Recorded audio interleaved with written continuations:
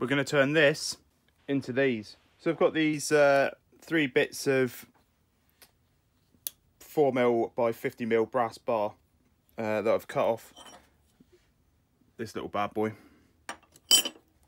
and I'm going to super glue these two together and then drill and tap a N3 hole in the center that will bolster the locking upright, which this one is going to get split into 2, and then it'll get just a light solder joint as well, just to really stiffen it up.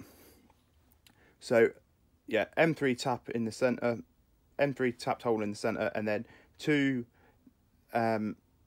holes on each side of the center line. That will secure it into the lid of the box. So let's do that now. So just bang some super glue on there. Hopefully these line up all right. So they're bonded together now. I'll just leave that for a few minutes just to really go off. Give it a slight squeeze in the old clamperoonie vice even.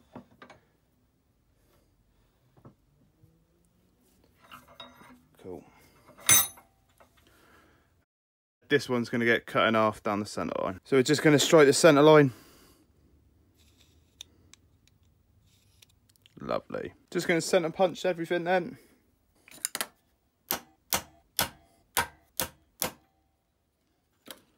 Ah, they've come apart, never mind.